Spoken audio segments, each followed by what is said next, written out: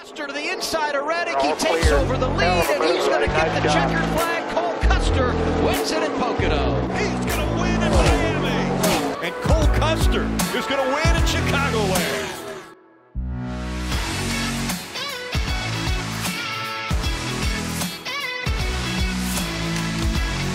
Hey everyone, I'm here with Cole Custer, professional race car driver for Stewart-Haas. Let's learn a bit about you.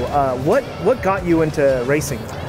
So I started when I was 5 years old in go-karts, quarter midgets, stuff like that. And my dad got me into it when I was really young. That's really all I've ever known, for the most part.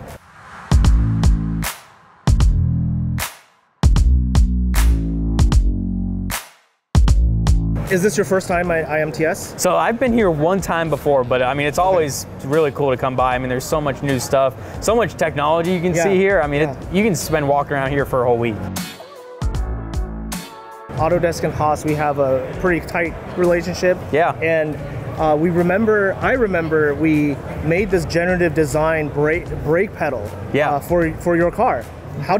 Were you able to try it, and how did that work? It was pretty sweet. And I remember looking at it for the first time, I was like, there ain't no way this is gonna work. Yeah. But they told me it was like half the weight of what our brake pedal was, and it was stronger at the same time. So we ran it, and it worked perfect. And it's just in the racing world, we're trying to save ounces, and if we can save pounds, it's huge. So being able to have that different software that we can really maximize and really get everything as light as possible, it's a big advantage. I'm going to ask you a little bit about the experience you had with meeting the Formula One drivers from Haas, Kevin Magnussen and Mick Schumacher. Yeah. There's a video online where you guys all kind of hung out and they were able to drive the NASCAR.